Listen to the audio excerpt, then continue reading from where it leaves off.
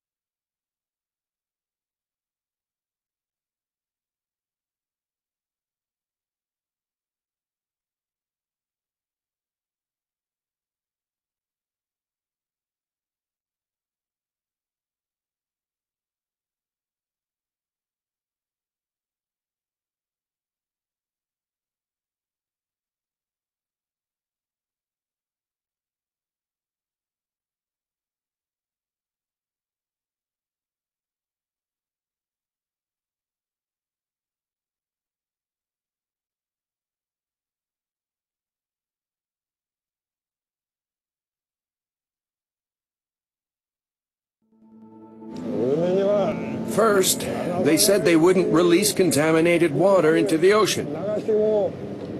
Then they said it was safe to release radioactive water within set limits. But the very act of contaminating the ocean damages our reputation. Before the disaster, we would get up early every morning. We'd work really hard and finally managed to scratch out a living. Even if they fix the plant, our reputation's still damaged. We can only sell our fish at 70 or 80% of pre-earthquake prices. Very few people can make a living that way. Unable to fish, many of the fishermen now work part-time as manual laborers. One of them is Toshio Suzuki, who miraculously survived even after his boat was temporarily knocked over by the tsunami. Every day he goes out to clear rocks and tile fragments from fields. During 2013, he went out on his boat only 3 times. He went to catch fish samples for radiation tests. I saved my boat, but I can't fish as things stand. And now there's no more clearing work to do either. It's hard to make a living. I help out on shore and find odd jobs to do now and then. But people still won't buy our fish. It may be safe, but if they don't buy, we can't sell. How does the future look to you? Oh, if I could, I'd go back to fishing tomorrow. But it's very hard to make any progress. That's the truth. In the middle of November 2013, a large trawler returned to the fishing harbor on Matsukawa-ura Bay.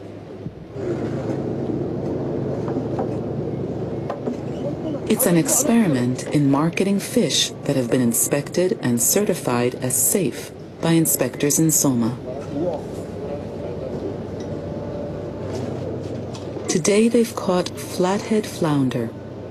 Flounder live on the seafloor and feed on contaminated material that has fallen to the bottom. For this reason, people generally believe that flounder might be contaminated too. After several months of testing, however, no flounder have been found to exceed the radiation safety level. When did you resume fishing? November. We haven't lifted the ban, but we've lifted restrictions on shipping. Are you glad to be catching bottom fish? Yes, especially flounder. After careful testing, fishermen are able to catch more and more kinds of fish. But the volume of the catch is still only about 2% what it was at its peak. Even so, the fish market has regained some of its former vitality.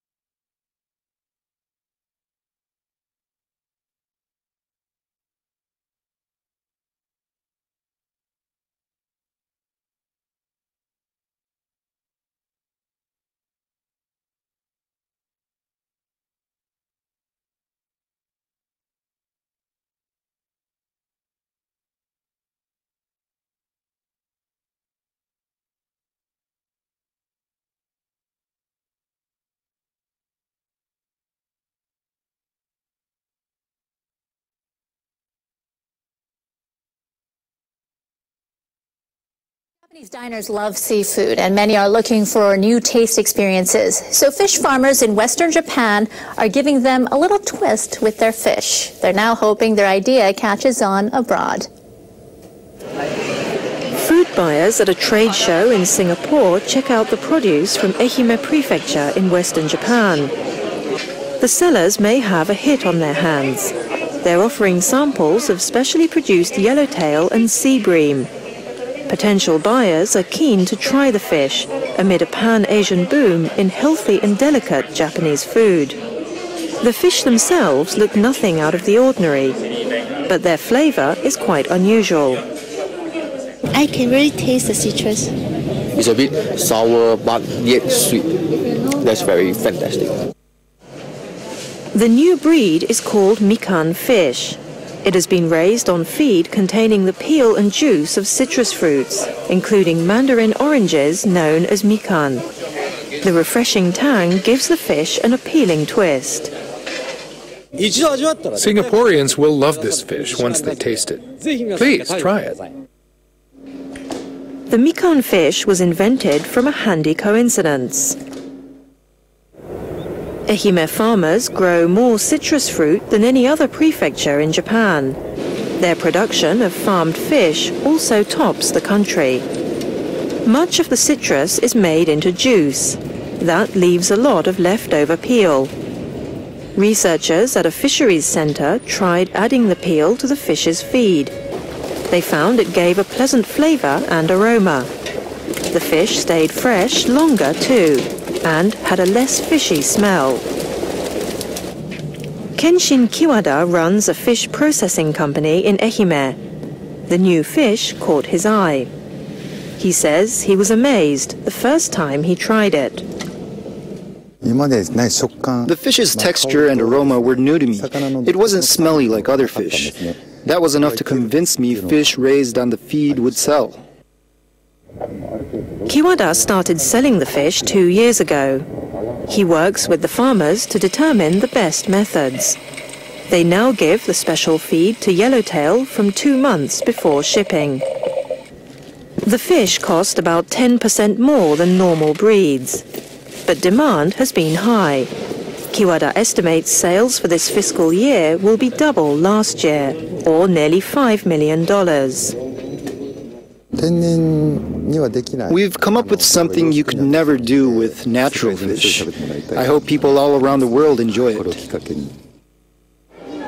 The mikan fish join other fruit-fed seafood to catch the eye of Japanese consumers over the past couple of years. The fish are available in sushi restaurants and supermarkets. More than 10 kinds of fruit fish are now available, including lemon yellowtail and kabosu citrus flatfish. An industry expert says the new breeds could give a boost to Japan's fish farmers, who are struggling in an overcrowded domestic market. Japanese producers are sophisticated when it comes to identifying consumers' needs and tastes. They're good at developing and supplying the products that best fit. The fruit fish is a great example of this. The new-style fish farmers still face such challenges as their relatively high prices and convincing shoppers of the value of their product. If such obstacles can be overcome, the future looks zesty.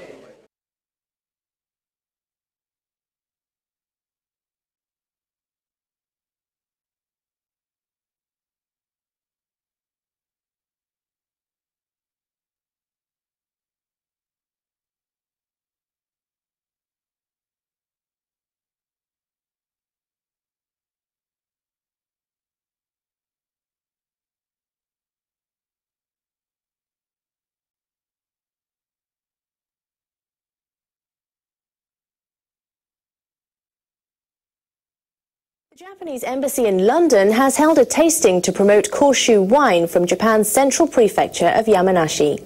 And the two wines you have in front of you. The organisers of the event invited 15 wine journalists and sommeliers widely recognised in Britain to the Japanese ambassador's official residence. A traditional multi-course meal was served with 9 varieties of Koshu wine. The organisers asked the participants to pair the wine with traditional Japanese food and help make the great combination known to the world. Fresh, light, crisp, slightly aromatic but not too much, so a lot of quality. So I've been a good supporter of Koshu, but today, for the first time, I felt the wines we tasted today, anyway, were all very successful wines on the world stage. Yamanashi Governor Shomei Yokoichi said he is sure that Koshu will be recognized in Europe and America and win the hearts Researchers of wine. warn that climate change poses a threat to Japan's shoreline. They predict that up to 90% of the country's beaches could disappear by the end of this century if sea levels continue to rise. A research group from Tohoku University conducted a simulation on how Japanese coastal areas will be affected by rising sea levels. Scientists at the UN Intergovernmental Panel on Climate Change estimate that sea levels around the world could rise up to 82 centimeters on average by the late 21st century if greenhouse gas emissions continue at the current pace. The Japanese team found that if that happens, 91%, or about 250 square kilometers of beaches in Japan could be submerged. The UN panel experts estimate that anti-global warming measures could hold the rise at 26 centimeters. But the Japanese scientists say even in that case, 47% of beaches in the country could disappear. The chief researcher Keiko Udo says the loss of beaches would mean the destruction of habitats for coastal marine life, which could disrupt ecosystems.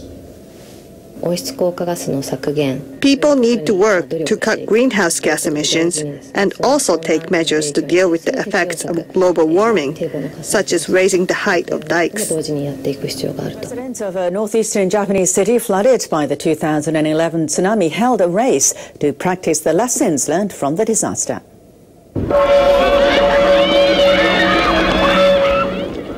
Participants ran uphill to Senjuin Temple in Kawaishi City, Iwate Prefecture. The temple is a designated evacuation site. 40 runners dashed from the town center to the temple in an emergency evacuation exercise. The course is 286 meters. The 3 fastest runners were honored with the titles Lucky Men and Women. I hope this will be a lucky year for me and everybody else. I don't want a tragedy like that to happen again. We will continue to hold this race every year for as long as possible. The downtown area of the city was flooded and heavily damaged in the March 2011 tsunami.